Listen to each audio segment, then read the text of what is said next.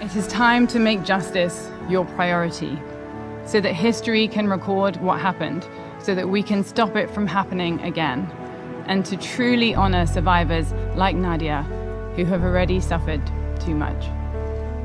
Thank you.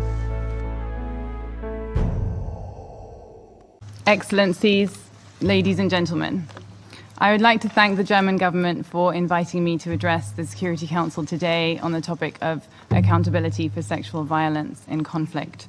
It is an honor to be included among such a distinguished panel of speakers. In preparing to deliver these remarks alongside Nadia, my client, my friend, and somebody I greatly admire, I thought back to a conversation we had when we first met. Nadia told me of her suffering at the hands of 12 different ISIS men who enslaved and brutalized her. She recounted the murder of her mother and brothers. She showed me threatening messages that she had received from ISIS on her phone. And as she did this, it occurred to me that she never expressed fear for her life, for her safety. Instead, that day, and ever since, she has spoken of only one fear: that when this is all over, the ISIS men will just shave off their beards and go back to their normal lives. That there will be no justice. I am legal counsel to Nadia and to other Yazidi women and girls who were kidnapped, bought, sold, enslaved, and raped by ISIS, and my brief is the pursuit of justice.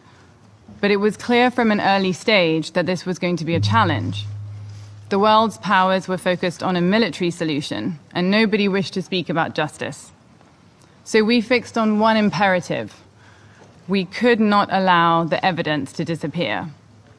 So Nadia and I came here to the United Nations, and we asked you, the Security Council, for help. We asked that you send a team of investigators to Iraq to gather evidence of ISIS's crimes, so that one day trials would be possible and justice would be within reach.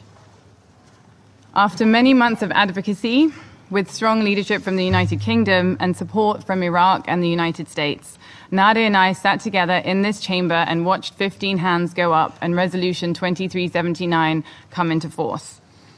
We welcomed the appointment of an eminent lawyer, Karim Khan, to lead the investigation team, and we celebrated the moment 4 weeks ago when the team, working alongside the Iraqi authorities, began to exhume mass graves and identify the victims' remains. When it comes to war, should we really care about justice?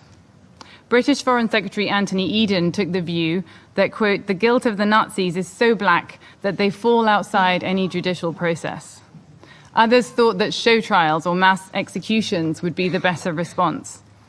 But the United States, under Presidents Roosevelt and Truman, pushed for trials because the US said it was important to create a record of the Nazi system of terrorism. And the American prosecutor who opened the trial said he did so because, quote, the wrongs which we seek to condemn and punish have been so calculated, so malignant, and so devastating that civilization cannot tolerate their being ignored, because it cannot survive their being repeated. Excellencies, ladies and gentlemen, this is your Nuremberg moment. Your chance to stand on the right side of history. You owe it to Nadia and to the thousands of women and girls who must watch ISIS members shave off their beards and go back to their normal lives while they, the victims, never can. Nadia has been given many honors since she decided to bravely speak out about the horrors she and her people have suffered. She has received titles, awards, words of thanks, promises of assistance. But she would trade her Nobel Peace Prize in a heartbeat for the chance to get what she really wants, the chance to face in a court of law those who murdered her mother and her brothers and those who brutally and repeatedly raped her. It is time to make justice your priority, so that history can record what happened, so that we can stop it from happening again, and to truly honor survivors like Nadia, who have already suffered too much. Thank you.